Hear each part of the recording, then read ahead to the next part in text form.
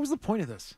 Greatest NFL team this century, the most success, the best quarterback, the best head coach, and you watch it and you don't really feel better about all of it. Yeah, you're almost like, why did it end? Like why did it come to that? From a fan perspective, I don't think it's all that enjoyable. The best stuff were the moments of greatness.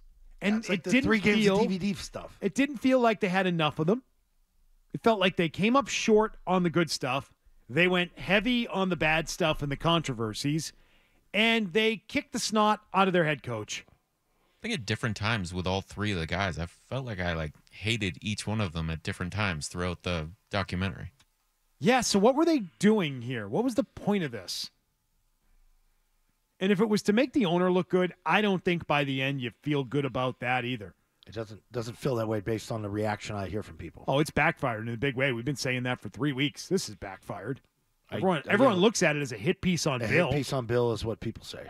Most people. Well, he was kicking the crap out of Bill, and Bill was still the head coach at that time, wasn't he? Yes. In real time? This was filmed prior to the season. I'd like to have the Dynasty season 2, where we break down the breakdown in relationship between the owner and the coach the same way we broke down the quarterback and the head coach. Right? And how that soured. Yeah. Clearly something went wrong between Robert and Bill in the final years, because he is all over the guy on the record. Forget whether or not you think it's a hit piece. What he says on the record about Bill, I told him he was a schmuck. Oh, my head coach is a pain in the tuchus, but as long as we were winning, it was fine. I mean, he doesn't exactly say nice things about Bill. He goes on the record saying Bill was a problem, and how he then had to go to Bill and overrule him to get Alex Guerrero back in the room, and how Bill didn't want Tom. His power was threatened. He does not hold back on Bill. I give him credit for that. At least he talks crap on the record in this thing. Right. He does not hide some of those things. Bill took the high road on a lot of it. We're not going to talk about it. I wouldn't say it was just the high road. Not the high road. He was asked about Tom Brady throwing 505 yards, 4.505 in the Eagles Super Bowl. And why was it that he was, good in that game? And he answers by saying it wasn't good enough. Look at the other offense. Look at the Eagles. That was a sad answer. There's still some sort of issue between Bill and Brady. I don't care how long they met in the Buccaneers locker room. I agree. There's definitely something wrong there. Sure. They can say whatever they want publicly. They're amicable, but it's not perfect. No way. No. Mm-mm. Yeah, I don't think they're buddies. Safe to say. He couldn't even say anything nice about him in that moment. Feels like Peyton Manning could be better friends with Bill post-playing career than Tom would. No, he's recruiting him. I know. The Malcolm Butler benching? Got nothing on that. Nothing new. Hurt a lot of people. So just one thing about Bill in this documentary, Bill's makeup has always been consistent, right? He never really changed. He's always been the same guy. But in this documentary, he's still the coach of the Patriots. So when you ask him a question, he's not going to answer because that's his makeup. I wish this was done when he wasn't the coach of the Patriots because, yes, he didn't do himself any favors, right? Not mentioning Malcolm Butler, not talking about certain reasons of why he did things. When you're the coach of the team, he can get by not answering anything. So it wasn't a good look for him. But if he wasn't the coach of the team when they did this, he might have been more open. And that's why I feel like it falls on Bill. Like it actually makes Bill look bad. Yeah, it's his own fault, though. I mean, you could sit there and say, yeah, Tom had a great game that day, X, Y, and Z. But he couldn't even bring himself to do that. There's nothing to do with his current team. But they showed that they loved each other. Ago.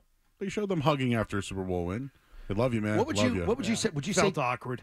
They said it. And it's also in full view of everybody there with a million cameras in their face, so they know that. They know that that's all mic'd up.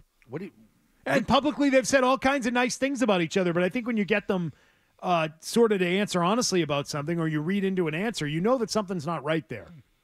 Yeah, because something happened. Yes. And feelings were hurt and people feel a certain way. Which one would you appreciate? Which documentary did you appreciate more? Tom versus Time or The Dynasty? Tom versus Time. Probably felt like you got more storytelling, more background, more, hey, this is what's going on throughout the course. And it's like chronicled it. Tom versus Time. I thought was way better. Yeah. There was a lot of Tom versus Time in this documentary. Yeah, Correct. They borrowed quite a bit of material to put into this. Those last 2 episodes, there was probably a good 5 minutes of it. Yeah. Do you think they made up? Remember when they lost? They played the Bucks and the Bucks beat them. I remember doing post game that day, and neither of them came to the podium. It took forever, but come to find out that Belichick and Brady like engaged in the locker room there. Like whatever happened after that? Do we know anything? Like was anything? Why are you guys laughing at me? Tell him why. Go ahead. Just talking about that.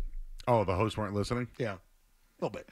It's not like Whatever happened, they went in and they hugged it out and they had that long conversation. I've been 35 minutes I stood there waiting for him to come been out. standing here, never seen listening to this whole conversation. I've never seen anything like it. Bill walking down that tunnel right for their locker room and goes right in. And I'm like, what the hell? Wow. Wow, the hosts weren't listening. We were like, wow. I was locked into this conversation too. I didn't comprehend that. The amount of people that started to congregate after that. Like once word spread. Like, But what happened there? Like, did they even like hint to what happened? Like they said they needed to talk things out. Like, why did you have to talk things out that day? What was it? What was the big I think importance because they of that? left things on such horrible terms. It felt to me, I think Bill, the way I took it was, I felt to me like Bill wanted to get some stuff off his chest.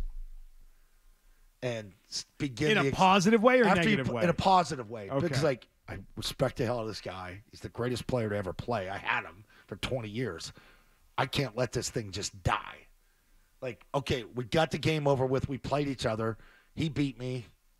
Like, extend a hand. Olive branched it a little bit, you know? Not perfect, but probably said some things, and Tom probably said some things back, and he said more. And, you know, hey, we're going to be in camp together one day. You know, they all know that. Like, let's not kill the relationship. And I'll tell you why. I'll tell you why I think this was not as good as Tom versus Time. For the same reason that it was not as good as The Last Dance. The Last Dance was about Michael Jordan. Yeah. Tom versus Time was about Tom Brady.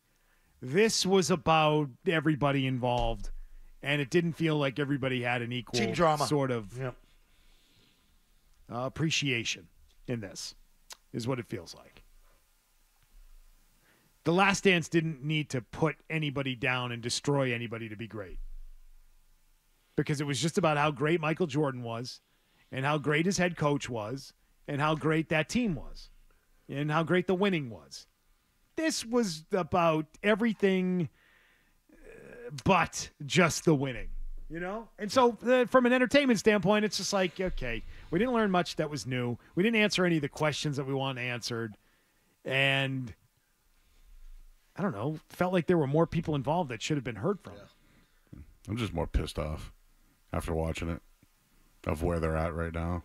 Yeah, you should be. Yeah, you should. Like, again, at the end, you got a lot of Howard Bryan, a lot of Nora Princiotti. You know, there are other guys, like we had Matt Light on last week. Like, how did he not become part of it? He didn't want to be part of it. He said he turned him down. Yeah. He opened up with you guys. I liked Matt Light last week. I thought he answered some questions, hard-hitting questions. Some guys would have avoided. Yeah. I mean, what does he have to hide? Right. Right? He should. Everybody should be like that. I'd have to go back and find it, but I think we had Felger in there for like a short little clip. Yeah. We did. It was in there. I heard it. Yeah. For about 5 seconds. Yeah. Yeah. Hey, and that's why we also like Tom versus Time, because we were in it. Yeah. Yeah.